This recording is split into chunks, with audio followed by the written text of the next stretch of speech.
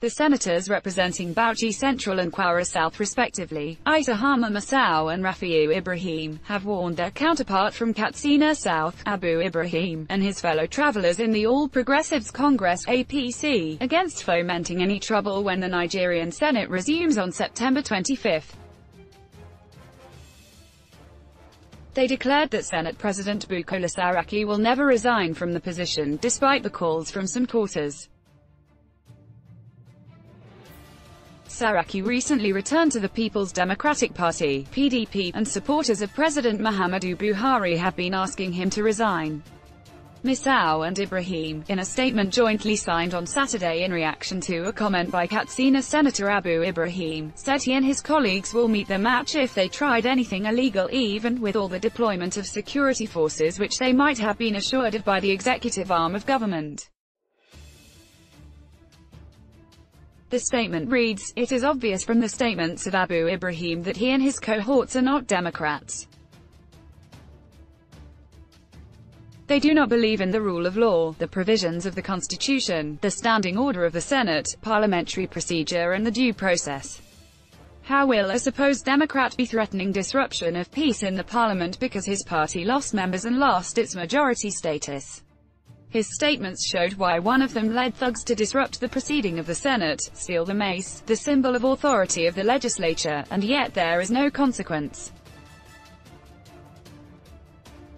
Both the mastermind and his thugs have been protected from being prosecuted. Now, Abu Ibrahim has given us an insight into what they are planning and we will be ready for them. He has also shown an indication of how he, as the chairman of the Police Affairs Committee, has been misusing the police against other senators. APC should note that they are now the minority party. PDP has more members. When we resume, if they push us, we will move for a head count of members and change some of our principal offices to reflect party strength. Today, by the list paraded by APC themselves, they have only 48 senators and PDP has 54, APGA has 2 and ADC has 2. There are 2 vacancies. That is the distribution in the Senate. Let them continue to deceive themselves. We will use our strength to defend the position of the present leadership of the Senate under Dr. Saraki and Senator Ike Ekweremadu.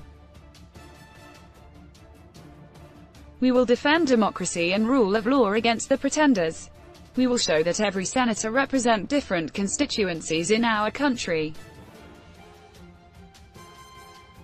Our colleague from Katsina State has equally demonstrated that even though he has spent 4 terms in the legislature, he has not imbibed parliamentary ethos. Even his knowledge of the provisions of the law and the Senate rules is suspect. That is why he misrepresented the provisions of Rule 12 Order 1, 2 and 3 of the Senate about the process of reconvening the Senate after it properly adjourned. By the provision, without all the leaders of the 4 parties initiating the reconvening of the Senate before the adjourned date, nothing can legally happen. Also, without the consent of the Senate President, nothing can happen. We urge him and his colleagues to know that if they tried anything illegal and indecent, we will resist it through legal means. They saw an instance with the way our colleagues in the House of Representatives quickly gathered to foil their failed coup early this week. Abu Ibrahim and his cohorts have shown that they are desperate to win the 2019 elections at all costs by all means. We are surprised that this defection is making APC so uncomfortable that they are ready to bring the country down because some senators left their party. We gave them all the opportunities to make amends from their destructive, non-inclusive and dictatorial ways. They did not take the chances and were behaving as if nobody matters. They are running a government by cabals, serving selfish interests and forgetting all the promises the party made to the people before being elected into office. The APC government has always demonstrated serious contempt for the legislature. That is why they have sent only a paltry 11 executive bills to the National Assembly in 38 months despite their promise of reform in various sectors of the country. The APC government came in 2015 and the first proposal they put forward was to have emergency powers in a democracy. Thank God we did not fall for their antics. We call on all Nigerians and the international community to take note of the threat by Abu Ibrahim and know that if there is any illegal move to reconvene the Senate or there is breakdown of law and order in the Senate, the man has leaked their plan.